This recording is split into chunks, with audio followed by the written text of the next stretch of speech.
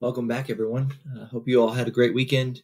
We only have 3 weeks of school left, which is crazy to me, but we have a lot of work to do before the end of school. So we have Unit 7 tests coming up next week. Don't forget to sign up. I made that an assignment due Wednesday for all of you. Um, that will take place on Wednesday the 13th or Thursday the 14th. So please sign up.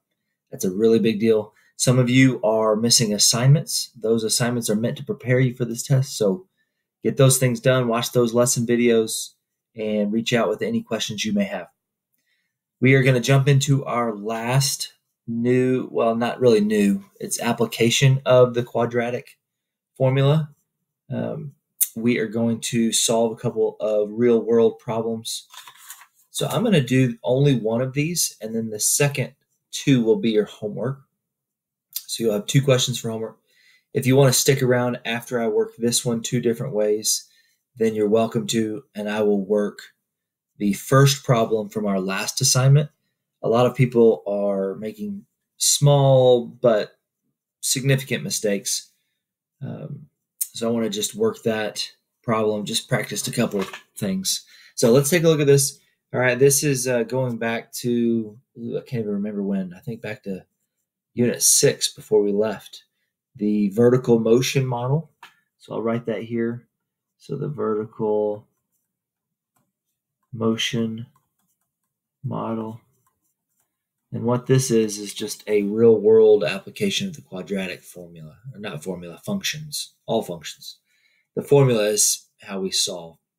And we will use that here. So let's review one of our ways of solving quadratic functions, which is factoring. So I'm going to take this thing right here. It's a quadratic because it's squared. And I'm going to set it equal to 0 because this question says a catapult hurls a watermelon from a height of 10 meters with an initial vertical velocity of 23 meters per second. That's our b value. The quadratic function h of t equals negative 5t squared plus 23t plus 10 models the height of the watermelon, h of t at any given time, t seconds.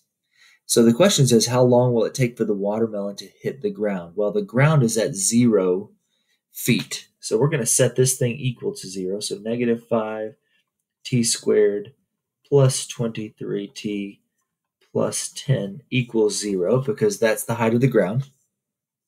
And that's what's required to solve this quadratic function. So let's go back to factoring. So this was our a times c. So a is negative 5. I'm going to say negative 5 times 10 equals negative 50. We're going to list factors that combine to be positive 23. But when multiplied together, give us negative 50. So 1 and 50, and then immediately we come to something that will give us 23. Well, 23 is positive here, so this 2 has to be negative. That is my factor pair. So we come over to the original, and this is a good review because you'll see an opportunity to solve on your test next week like this using the factoring method. So take this 23, break it into negative 2t plus 25t plus 10 equals 0. And then we factor whatever they have in common from the front binomial, which are these two, and the back binomial, which are those two. So the only factor these two terms have in common is a negative t, and that leaves us with 5t plus 2 because we took that negative away, so it's now positive 2.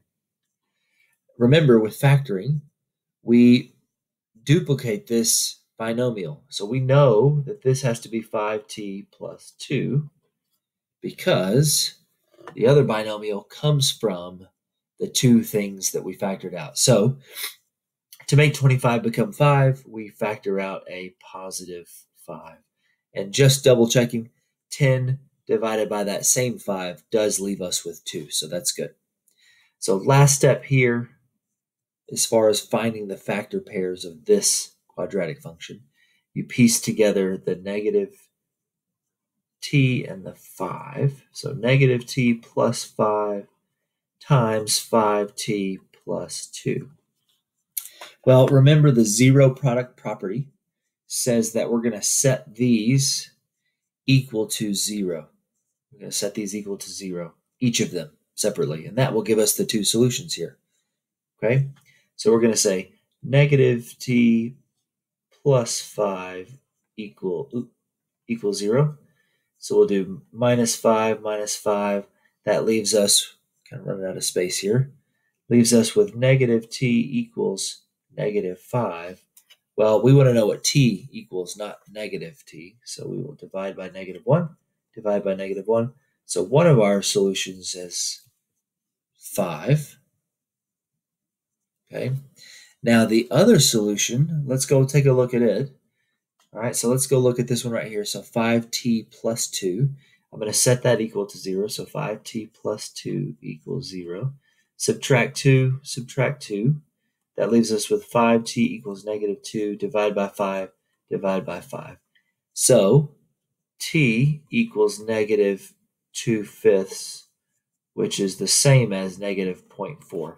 Now, the question was, how long will it take for the watermelon to hit the ground? So we've got two different solutions. We've got negative 0.4, and the units are seconds. So negative 0.4 seconds or 5 seconds.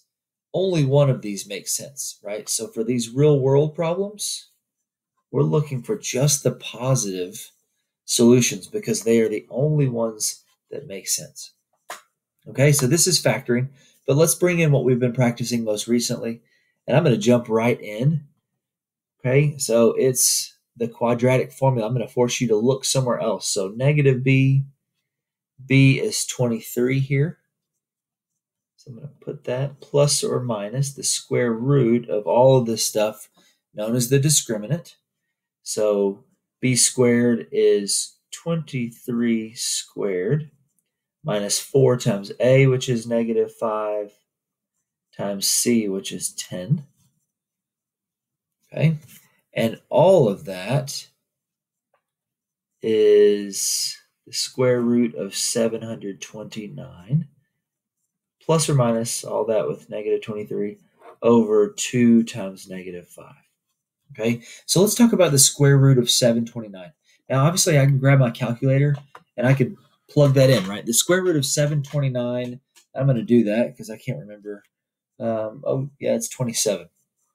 Okay, so the 27. So what that means is 27 times 27 equals 729.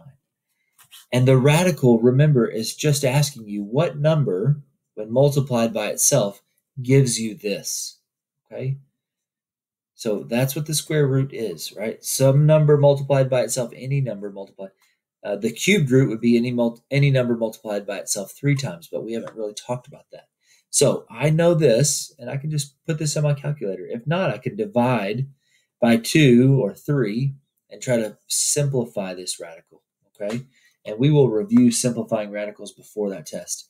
So be sure to work the review. So let me rewrite this. So negative 23 plus or minus, this is 27, all over negative 10. Okay, so we have to get two solutions here. So the first one is negative 23 minus 27, which is negative 50 over negative 10, which is positive 5 when we divide out. And our second one is negative 23 plus 27, which is going to be positive 4. The denominator is still negative 10, and it's our negative 0.4. So there are the same two solutions we came up with when we used our factoring method. But again, the only one that makes sense is this one because these are positive seconds, okay? Remember, all of these real-world quadratic functions are going to be just the first quadrant, really, right? So shooting the watermelon or something from a certain height and then it splats on the ground, okay? This, for us in this problem, is 5 seconds, okay? The initial height, which was given to us here, was 10, okay? So just a reminder on the vertical motion model, okay? It's really only the first quadrant because that's the only thing that makes sense. We don't do negative height and we don't do negative time, Okay. All right. So you are going to work questions 2 and 3. I recommend doing both factoring and the quadratic formula just for practice. Okay. Um, because you are going to be taking a test next week on these. If you are struggling with these, please reach out. We can do a Google Hangout, join the meets Monday, Wednesday, and Friday at 1 o'clock, okay, for half an hour. So those have been going on for about a month now. So don't miss those. It's the same link that I've sent out probably 2 or 3 times now. Check your emails, please, please, please. Okay. You should check your email. You should actually have your email tab, your Gmail tab, open all day while you're doing your schoolwork. Okay. So that is your clue for the attendance ticket. So take your attendance, get your sign up, Genius sign up thing for the next week. Make sure you get that test ready or sign up for the test so that we can get you ready and we'll be good to go. All right. Have a wonderful Monday, Tuesday, and I will see you all Wednesday. And if you're missing assignments, please get those done. That will help you in years to come. And then it will also help you on this Unit 7 test coming up next week. All right. Take care.